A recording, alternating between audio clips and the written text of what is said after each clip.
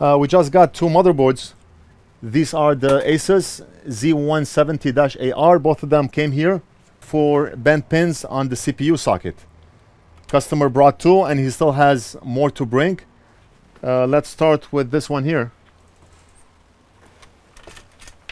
Let's take a look at the socket to see what's going on. Usually when you look at the socket, if you tilt it back and forth, you should be able to physically see a discoloration in the way the pins look. Like now, if I'm doing this, I see discoloration in many areas. This area here, the area next to it. We do not know how many damaged or bent pins we have. So this can only be done under a microscope. Very difficult to see it even under a magnifier. Let's take a look at the board under the microscope to see what's going on. What I want to look for is a mismatch in pattern. A mismatch could mean that we have a bent pin or a damaged pin. Like for example here, what's this?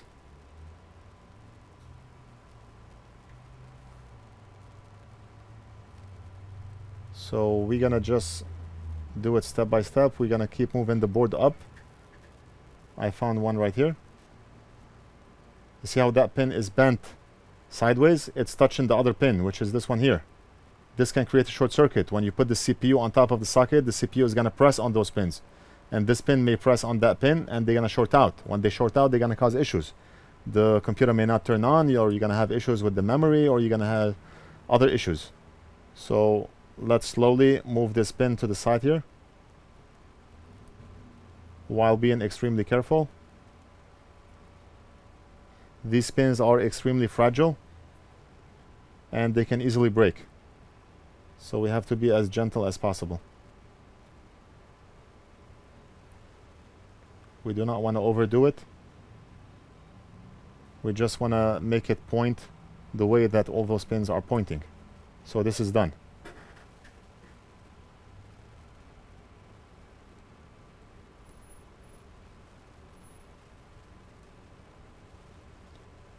So far so good. This one does not look good. You see how it's overlapping the other pin?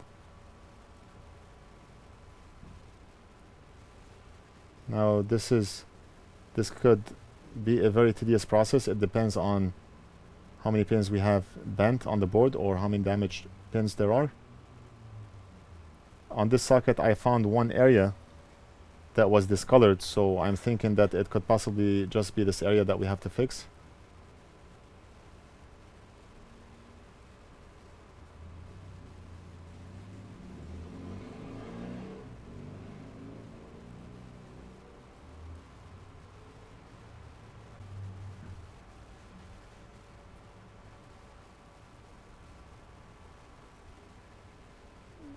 We want to make sure nothing is overlapping, nothing is touching.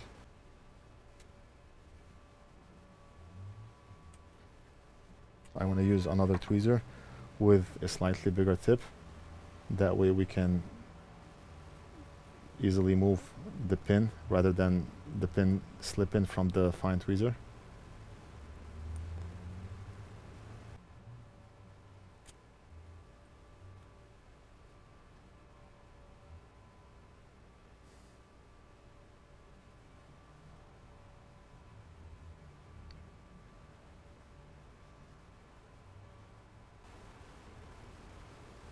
Okay, look at this one here.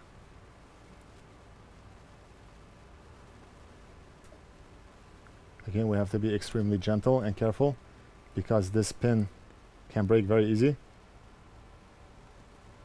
So we have to treat it with respect.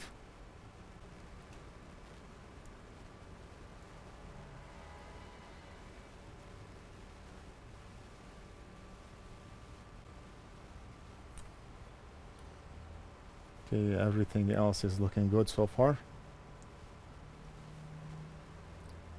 Just have to look at all areas of the board. Maybe a little bit here, a little bit there.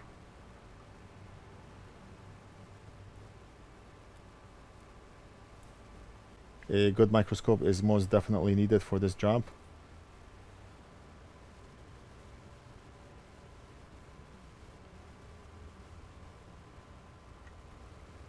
This side is good.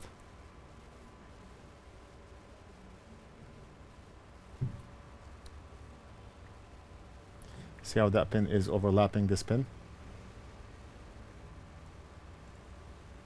You have to make sure your eyes are 20/20 because you can easily miss an overlapping pin.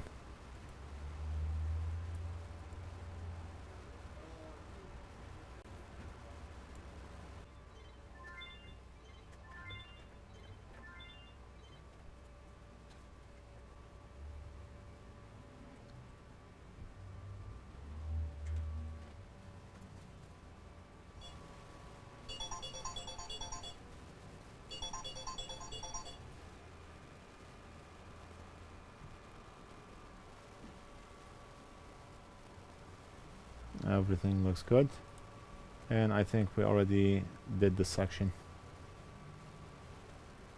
Okay, so board number 1 is done. We'll test it after we finish board number 2. So let's put this one on the side, and I have the CPU here also. We'll put it on the side for now, and let's work on this board.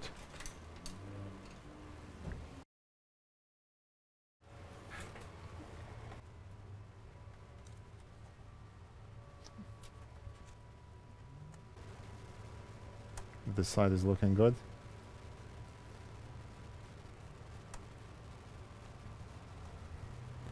I do not think we're gonna have too many bent pins with this board. Everything looks aligned. No change in pattern.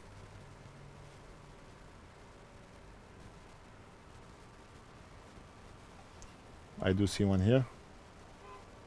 I do not know if you spotted that one.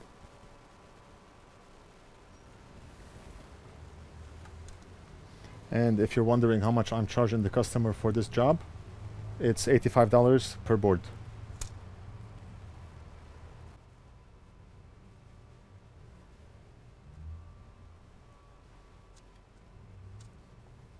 As you can see, this one is bent inwards. I do not think we should tamper with this one. It's better to keep it that way than to have a broken pin. We'll bend it up slightly like this.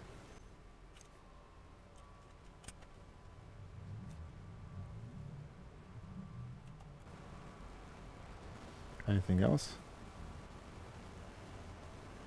Okay, so we have this one here with a broken head. It may still make a connection. We do not know if this one is a connect or no connect. It may not be even used on the socket. Now we can look up the layout diagram for the socket and we can tell exactly if this pin is going to be an issue or not, but right now there's nothing we can do for that pin anyway. We'll test to see if the motherboard will turn on.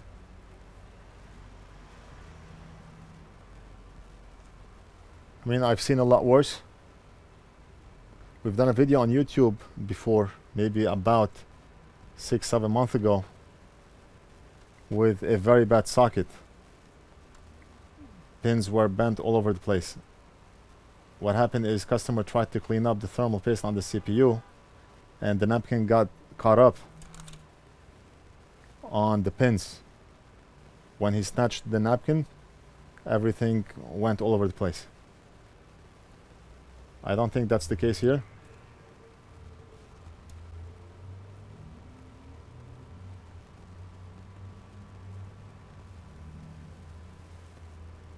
And that's it. We should be all good. I'm gonna grab a power supply and just run through these quick. As long as the board turns on, that's all I'm concerned about.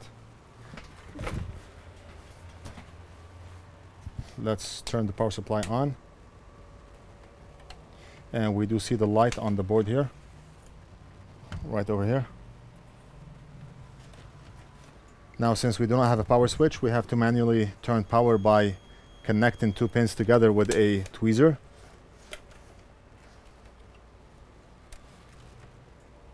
So the board turned on. I do feel the heat on the CPU. We do not have a fan here, but the board turned on. The CPU is about 119 degrees. The motherboard turned on and it's working. Let's go ahead and test the other motherboard.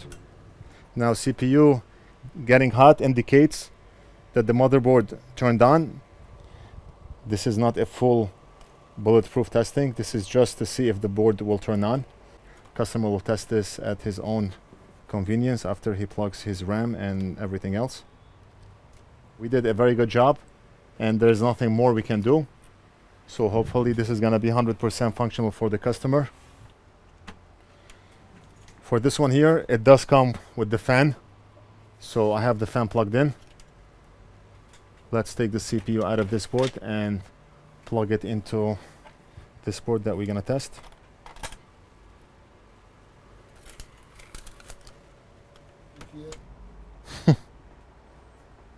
CPU is right over here, and it's very, very hot.